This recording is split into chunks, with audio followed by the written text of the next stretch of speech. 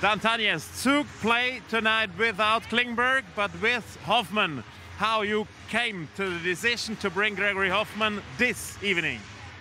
I think he's been waiting for his opportunity now. We could have brought him in the weekend, but wanted to give him some days to get settled in. There was a lot of things to fix for him, both in Columbus and here in Zug coming in. So give him some practices, and now he's ready to play tonight. He will play in the first line with Kovacs and Simeon, how it was in the last season. What do you expect of him in his first game back in Switzerland? You know, we just expect him to come in and contribute with a lot of energy. He's very excited to play again, and we know his speed and energy on the ice will be contagious. And hopefully sooner or later he's going to score some goals for us as well, for sure. Tangnes, good game. Thanks a lot.